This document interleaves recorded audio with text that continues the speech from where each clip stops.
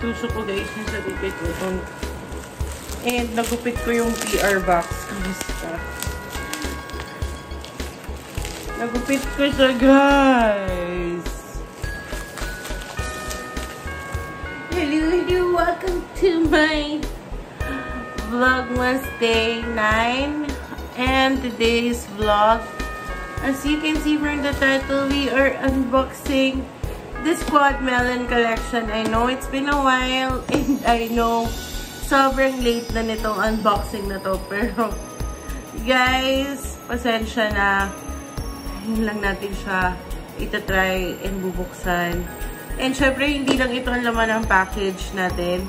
Meron pang iba. Gusto ko lang unahin ang unboxing natin ito. So excited na ako.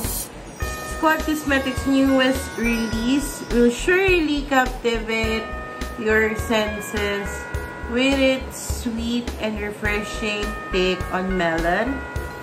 3 scrub surprises awaits you inside. Ang hirap magbasa upside down, guys, ha?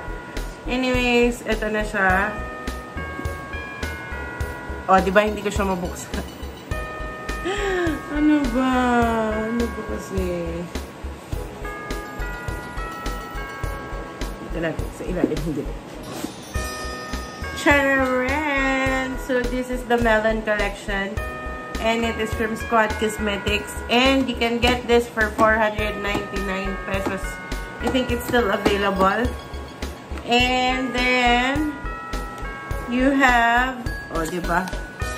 You have the refreshing melon mist, and 24 months after opening. Ang ingredients nito guys is water, glycol, etc, etc. And feeling ko nasa label na naman po. Opo, ang kanyang, ano ba ito buksan?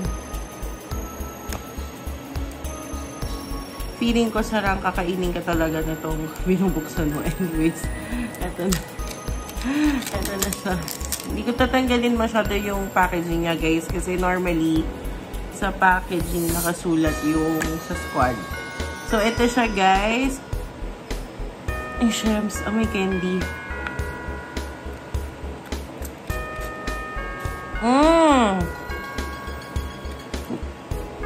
Medyo fine yung mist niya, guys.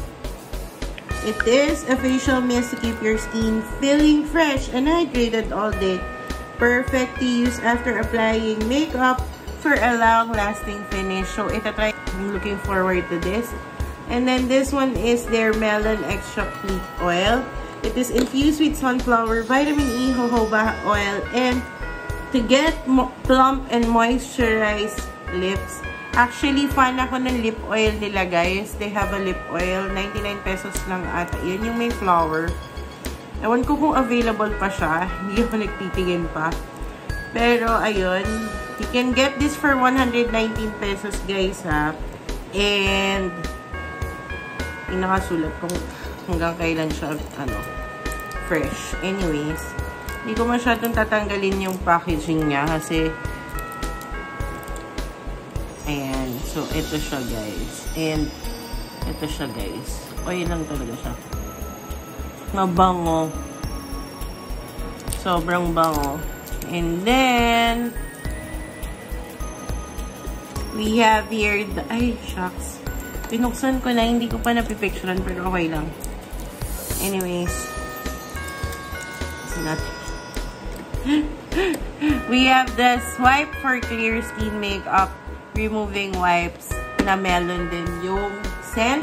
It is a gentle wipe formulated with hyaluronic acid, vitamin E, ceramides, which hydrates and moisturizes your skin.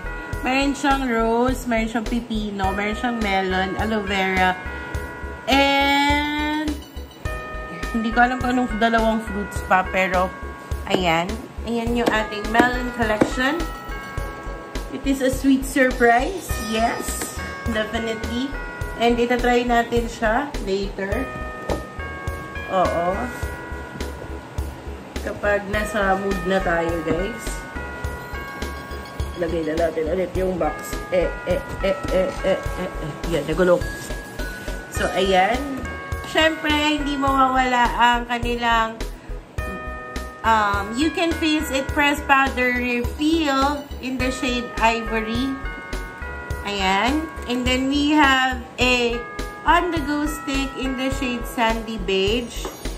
Ayan.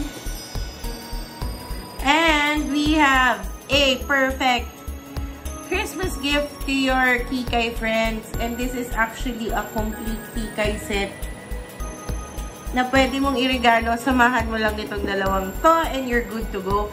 Meron tayong pouch from Squad Cosmetics. Again, very useful itong mga Squad Cosmetics na pouches. And yung color niya, yun pa rin yung signature color niya, guys. Actually, alam niyo namang, I've been in love with Squad Cosmetics since the first day that I started venturing into makeup and beauty here on YouTube. So, ayan. We have a lip tint in the shade Monica. Ayan. I just want to say thank you to Monica for checking if I'm okay. And I highly appreciate your message. Ayan. And then we have a Happy Pot in College. Actually, this is one of my favorite, guys. I have this in my kit, in my box, in my makeup box. So, hindi ko to i-open. Gagamitin natin yung nagamit ko na Happy Pot, multi-purpose pot. And ito, baka i-give ko na lang sa friend or baka kung kanino man. Ayan. And then we have a Bake Highlighter in the shade Moonlight. I haven't tried this product. It was launched nung kasagsagan ng mga kaartehan ko sa Kumu. So, I'm glad I'll be able to try this one. Ayan. And we have, ay, hirap alisin. Ouch. We have this Quadlet in the shade Sassy. Actually, I have this and I have a favorite palette. And ubus na siya, guys, kasi lagi ko siyang ginagamit. Pero this time, iba yung colors nito, kaya I'm excited. Meron naman akong highlighter dito, so okay lang. Ayan. And ilagay na natin siya dito. And we have another item. O, diba? It is the Eyebrows on Flick. I haven't tried this, promise. From Squad. And in the shade Almond. Ayan siya. So, that's what you get for 500 pesos. So, ayan na yung mga in-unbox natin from Squad Cosmetics. And, abangan nyo sa isa sa mga vlog natin kung saan natin gagawin ang 500 makeup challenge using only Squad Cosmetics products. Abangan nyo yan, guys. So, that's it for today. Don't forget to spread love and happiness. And pasensya na kayo kung unboxing lang ang meron tayo today kasi talagang nilalagnat pa po si Sarang. And if you like makeup, K-pop, food, lifestyle content, don't forget to subscribe to my channel and hit the bell to get notified whenever I post a new upload. If you have makeup suggestions, challenges, or anything that you want to see on my channel, please feel free to comment that down below. Or send me a DM on Instagram at Heyitssarang. That's it. Don't forget to spread love and happiness and see you on my next one. Bye, guys. I love you.